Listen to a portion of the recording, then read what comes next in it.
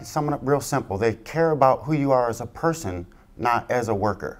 This company is out to build good people, you know, and doing the right thing at home as well as in the job. So that's a huge difference for me and my family.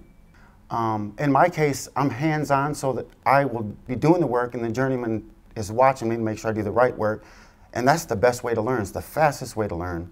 The day starts, I leave my home at 7. I've already got a dispatch, so I call my homeowner, I arrive at the home, introduce myself, try to build value as quick as I can by just being an honest, reliable person. I'm not coming there as a salesman.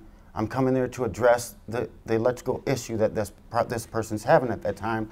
Unlike any other company where they just send you out in the truck and sink or swim, you know, we have all kinds of people we can call for support throughout the day. I came to John Moore, like I said, about 14 months ago as an apprentice with quite a bit of knowledge, but learned a different side of the electrical field here by hands-on residential work.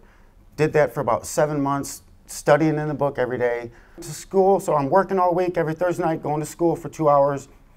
2 months later, took my test. 10% of people taking their test passed it the first time. With God and this company, I passed it the first time.